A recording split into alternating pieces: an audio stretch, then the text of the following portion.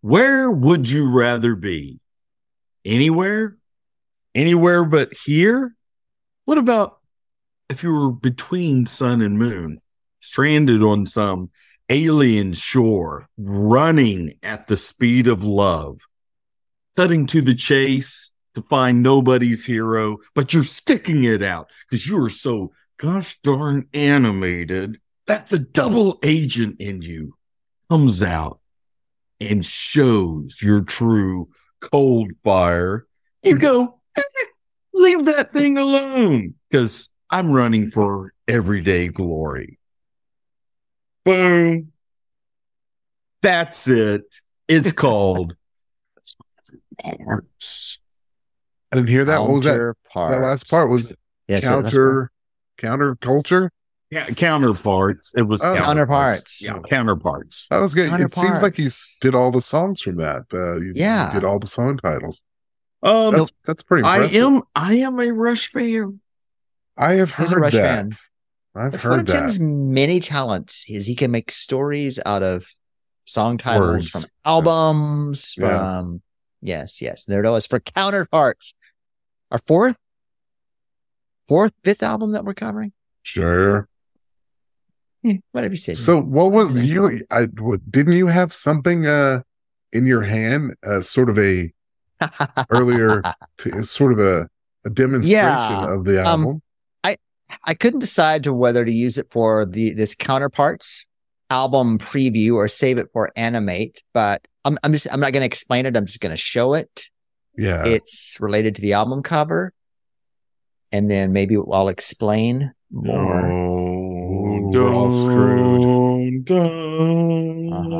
Yeah, I'll explain more when we talk about Animate.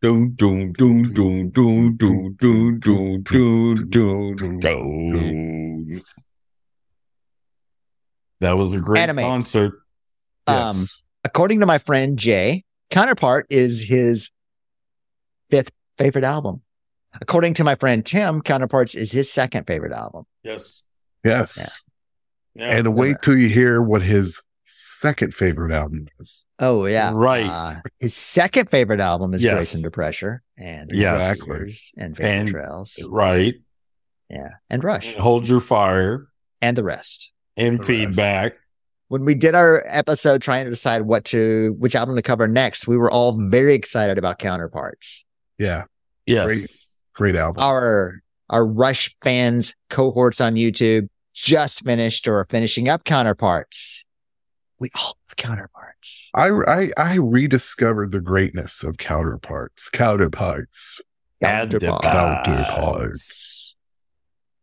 So gentlemen, counterparts. Webster's dictionary defines a counterpart Oxford J. as a thing that fits another perfectly. I define counterpart as a part that is placed onto a counter. Which definition is the most accurate? No one knows for sure. Oh, I think we do. But here are a few facts about the album Counterparts. Counterparts is the 15th studio album by the Canadian rock band supergroup simply known as Rush. Now, I don't know if you need to give us that information. I just don't know. Okay, I'm just saying, and I just wanted to mention the supergroup part because, damn, aren't they just super? It's super group. It sounds like we're in the 70s. I know. We like them. So this album was released on October 19th, 1993. Oh, yes. There are 11 tracks on this album, all of which are perfect. Wait, is that personal commentary or yes. Okay. No, that is I agree. fact. That's exactly what Wikipedia says. Exactly. Rush. Oh, does it? So it says on Wikipedia that Rush wanted a more organic approach to their songs on this album. They wanted a sense of balance between spontaneity, thank you, and refinement. Counterparts marks a continuation in the band's transition from synthesizer back to guitar-oriented music Yes, which was started in on Presto in in '89. So here's an interesting part that I didn't know. So Alex Lifeson said that this was his first time since moving pictures that there was a conscious decision to have the guitar play a more predominant role, resulting in a more satisfying album for him. He said he also constantly asked Geddy Lee not to use any keyboards for the album, but Lee always brought them to the studio anyway. And it created what he said is quote unquote an immediate atmosphere. Nice. Immediate atmosphere. Nice. But it's okay. They're still friends. And so Neil's lyrics had a selection of topics such as the difference between genders, the anima, which is the unconscious feminine side of a man, and the animus, the unconscious masculine side of a woman, which is a principle derived from psychologist Carl Jung. Basically, duality became the only unifying theme of the album, inspiring its title, Counterparts. Counterparts. Because the males have a PP and the girls have a VJ. Wow. Was not expecting that. I'd like to apologize. Wait a second. You stop recording on things I say, and that's not near as bad as that. As bad. I expect it when you're talking. When you're talking, I'm hovering over the stop button. I kind of let it go with Jay. Oh. Mistake, obviously. Sometimes you gotta just let it go. Sometimes, obviously. And we know. Wow. It's all right. It's okay. It's you know what? It's life. It's perfectly natural. It's real. It's what's happening right now. Sorry. Go ahead. Unfortunately. 3, 2, 1. And scene. Yeah. So yeah, that's all right. Thanks for that. Kind of a brief overview. But I went the track list. Did you say overview? Overview. Oh, for crying out loud. The track list. Hey, can we get in trouble with the FCC? Yeah, you know me. Say FCC. Yeah, you know me. Say FCC. Yeah, you know me. Wow, we are. This has gone off the rails a little bit. If there are rails, we're not on them. Yeah, but I will tell you this: I'm really excited to dig into this album. I didn't know those facts about. I didn't know what an animus was until today. I just thought it was what you pooped out of. But we're gonna discuss. I believe what. Did I say something wrong? No, we have lost all control. Okay, he cannot be the one that's really opening up the album preview anymore. I think it was you. Wow. Okay. Well, I've discussed the facts about the album, including the facts. Facts. You just said a bunch of offensive. Oh, obviously, we are Getty to start Counterparts. Obviously, hopefully that's Getty. Right that's Getty. My bad. With those black eyes. Hopefully that's obvious. No, I'm just kidding. Those are not black eyes like a doll's eyes. They're what are they? Hazel or brown? I think they're not black. Back to you, Tim. with something serious. So Tim, where would you rather be? Anywhere but here. Right here. No, this is the place. When will the time be right? Tim, how excited are you to discuss this album and why? Well, Jay, I'd like to say it 5 to 8 minutes ago. I was extremely excited. Yeah, that may have changed a little bit with you select. Right. I have to hear what I say about 2112. I am extremely. Oh dear Lord! Easy. I'm extremely excited. Counterparts has special memories for me. It was the first Rush concert I ever took. It was the first and last Rush concert I ever took my wife to. Seriously? Oh, yeah. wow. You guys never went again? Was it because No. of the sorry. No, I mean, I think she thought about going with me to the R40 since that, we figured that was going to be it.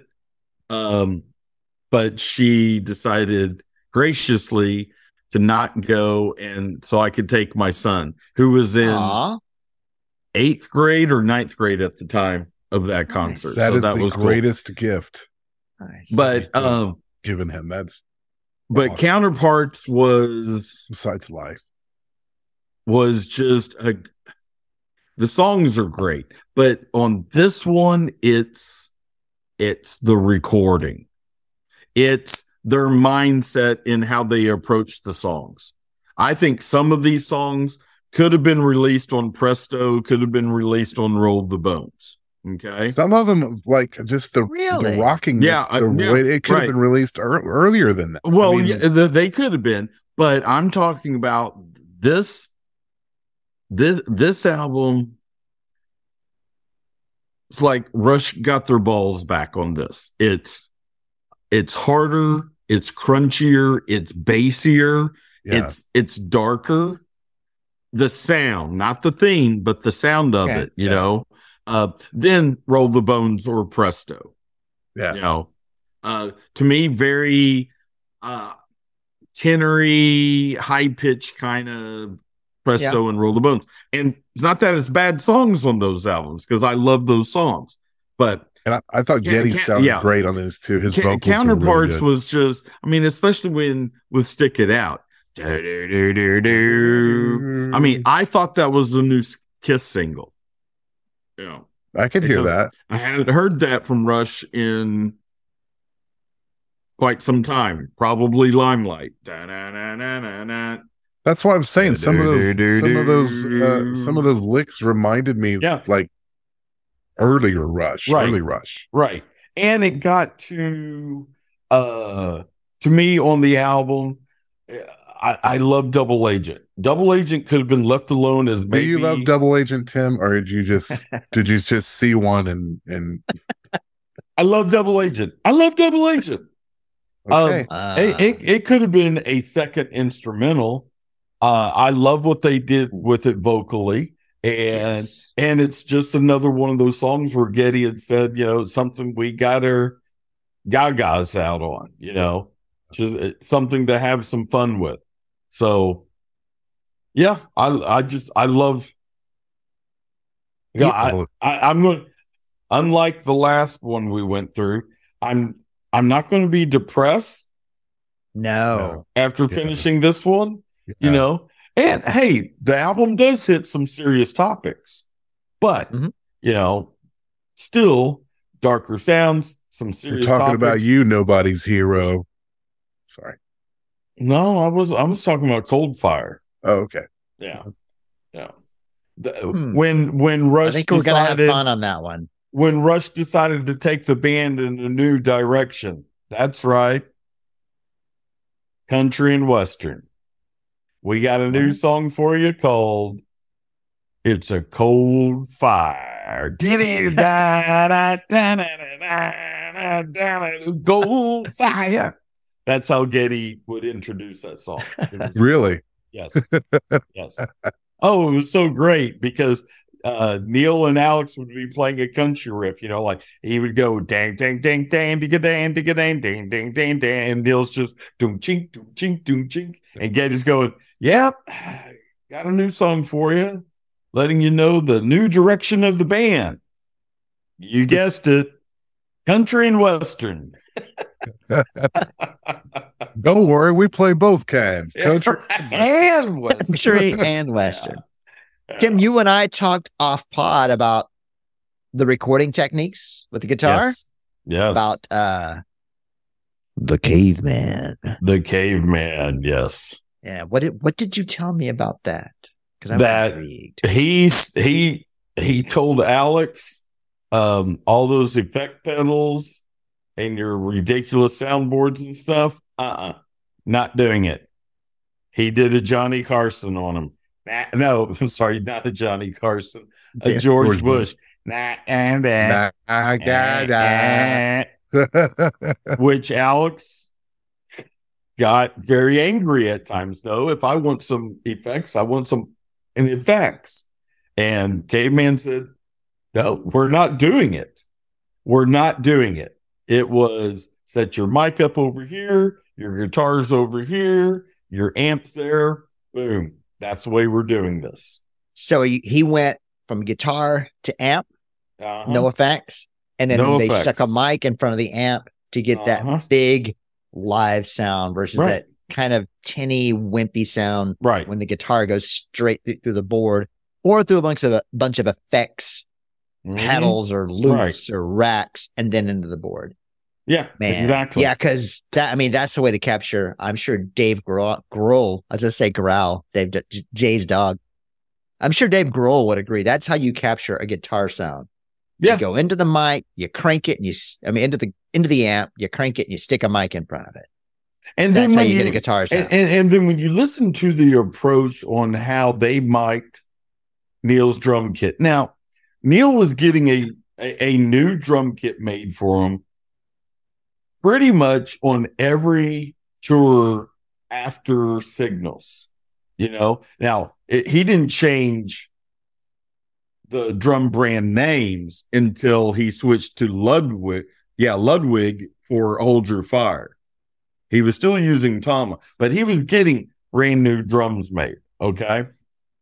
And you would listen to a Rush album, except for maybe some tweaks here and there.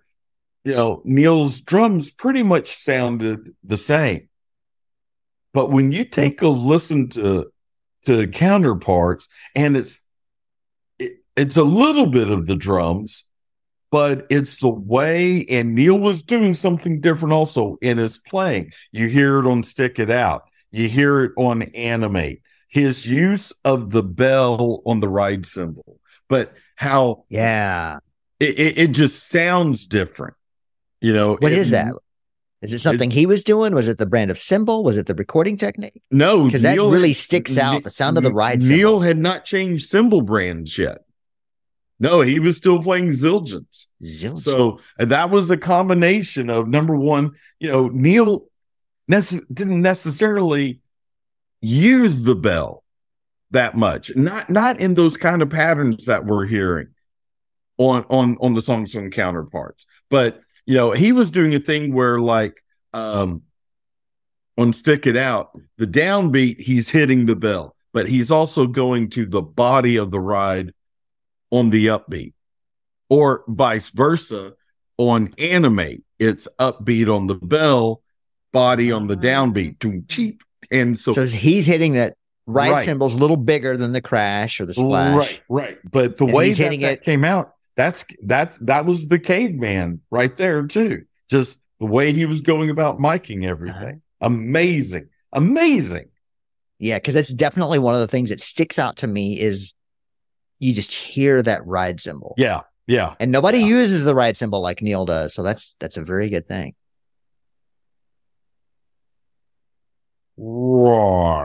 Right, because he does extra. Oh yeah, absolutely. He really did stick it out. And a little bit of keyboards. That was something I talked about as we were finishing up Vapor Trails, is that maybe, in my opinion, they could have used a little keyboards instead of the other stuff they did. And I think Counterparts is a great example of a little bit of keyboards, filled in some spaces, maybe, and added to a very guitar-centric album. But what it was, and a cleaner recording it was mostly, synth pads and stuff like that. It wasn't. There's not a single song on the album that requires Geddy Lee being behind the keyboard. Just some background stuff. Right. Some foot pedal stuff, trigger that pad here, bring in the strings, bring in the horns. little things like that, right? A saxophone, 1,000 saxophones. Exactly. Just little things to give it. But then again, people might have thought, well, that's all that they did. But, Nobody's Hero, that is a little orchestra that is playing. That's not keyboard stuff right there. It's the same guy who did the orchestrations for Queen Reich's Silent Lucidity. Oh, really? Yeah. Yes. Same guy who did that. And I think he also did that. I can't remember the name of that Smashing Pumpkins song. Was it off of the Melancholy and the Infinite Sadness? I don't know, but I think I remember the video where they all look like they're dressed up in the 1920s. See, I never watched many videos. Yeah, so. Something. Yeah. Wow. Your Billy Corgan is not very good. No, it's not. But yeah, interesting fact right there, which I can't wait to get. So I got a funny story to talk about on Nobody's Hero too. Oh boy, I'm scared. It's making me laugh right now. Oh boy, I'm probably going to hit the edit button. Yeah. Edit no, button. Like that's a thing. Bad. Right. I think it's just generally offensive. Generally offensive. Damn it, Tim. You had your chance. Tim. Sorry. You miss it. Okay, album cover. I think the album cover is generally offensive. Generally offensive? Generally offensive.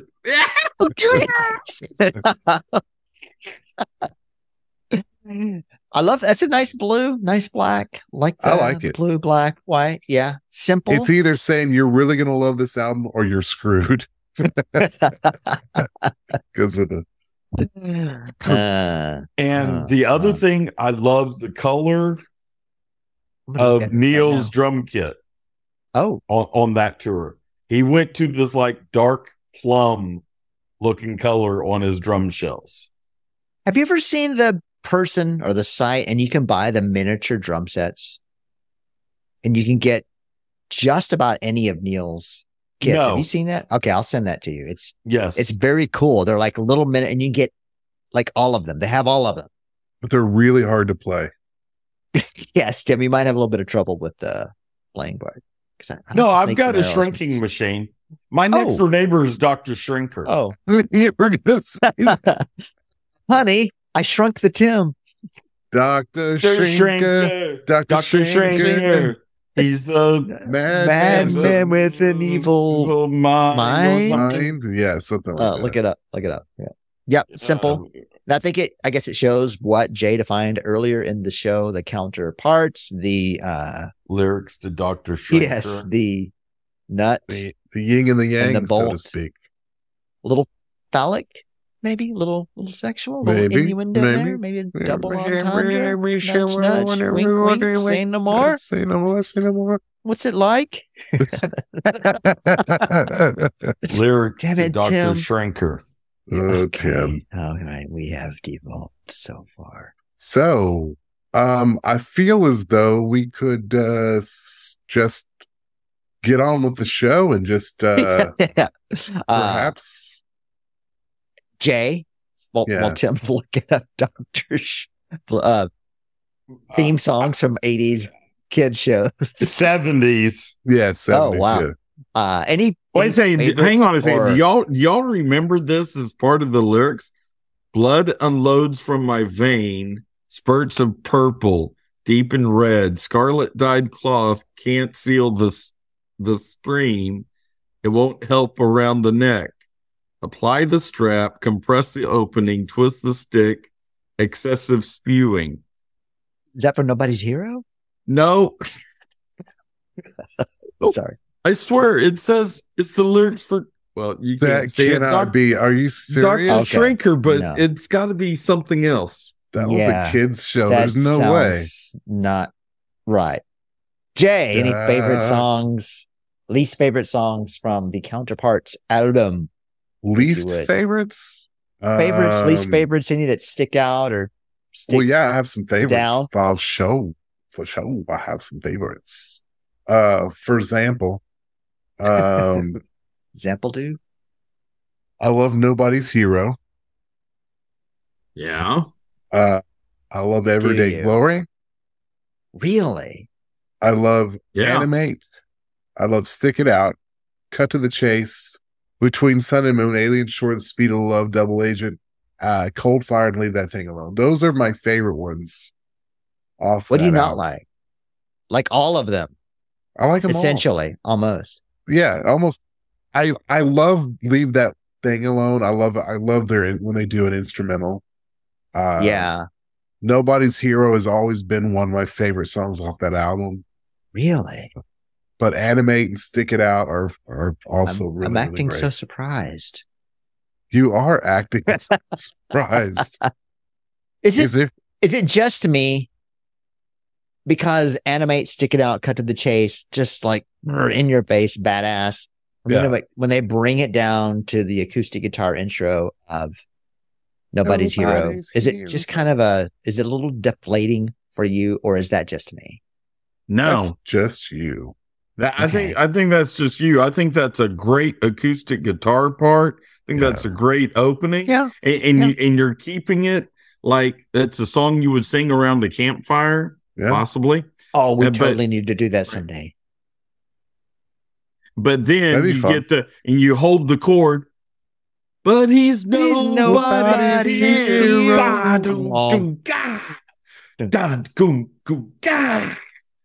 So what I'll do is I'll cue it up, but I'll move Nobody's Hero up and play it first, and then go through the rest.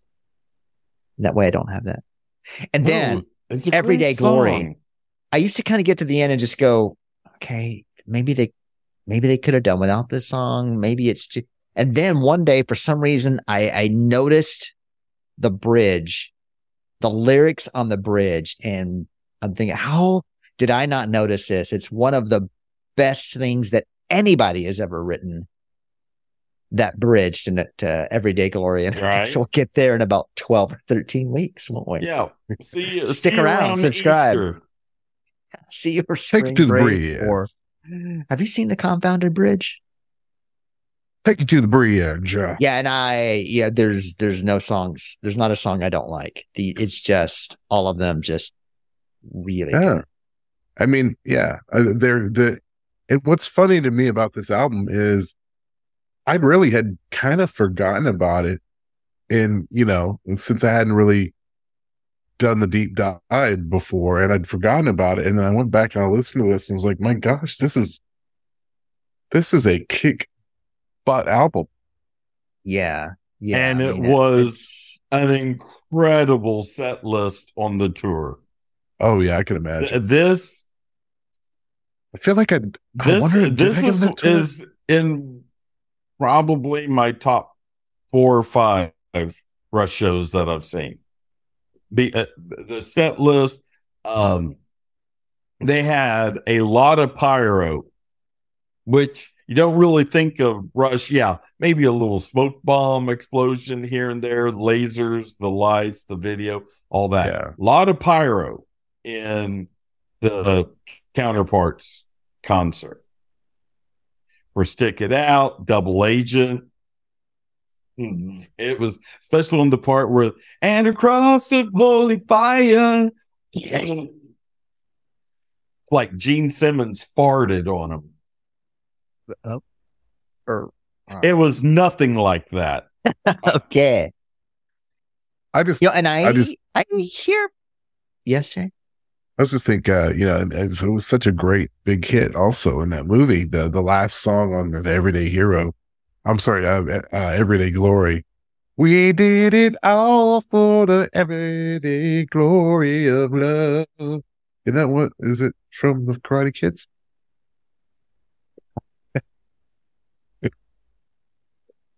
I'm so embarrassed for Jay right now. Oh, me too.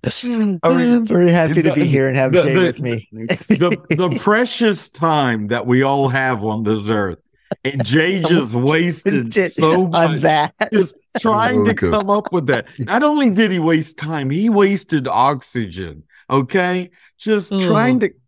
I mean, this world is running out of it. And I'm like, hey, man, screw it. It's like I'm taking it. I'm precious taking you helium, with me. Photosynthesis.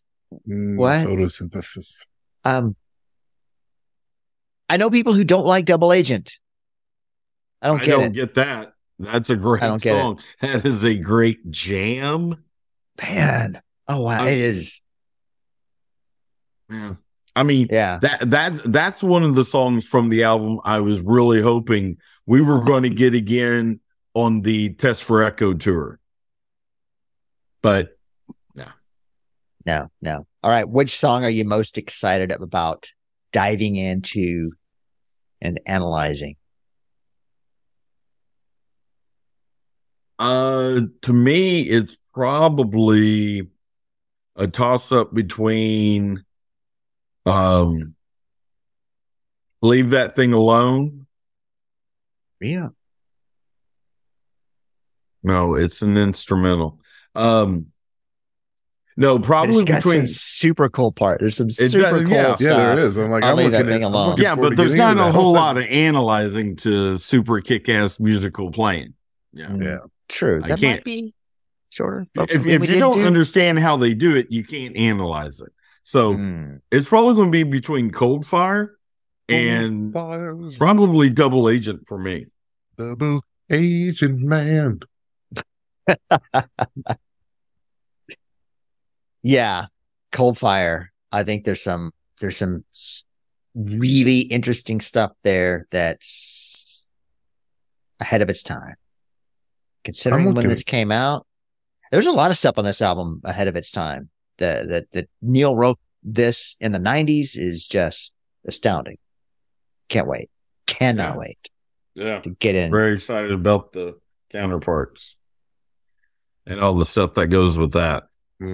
Stuff. All right. Look at the notes. What do we have here? We did everything. Yeah. We're good. All right. Okay. Sometime soon, we're going to get into Animate, the song. We're going to break it down. We're going to play our favorite parts. We're going to tell you what it's all about. But we want to know what you think. Email us and let us know. 2112 at Every Rush Song. Catch us on the Sosh at Every Rush Song 10. If you would, please.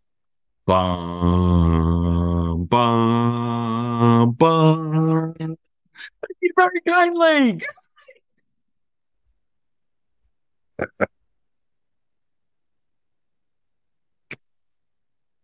Should do that at the beginning.